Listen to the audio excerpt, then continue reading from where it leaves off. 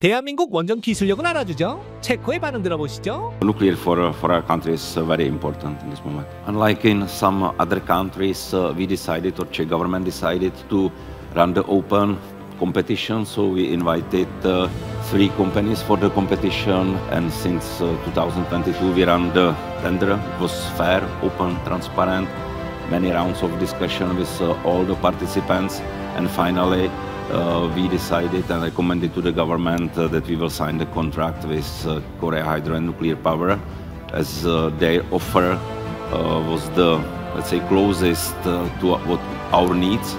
So we do believe that with cooperation with KHNP we can build our units on time and budget at Dukovany, and we are talking about 2 units there, but we still have option also for the Temelín, which is the other side. And as we are going short with the time, I would just to say that cooperation with KHNP was great.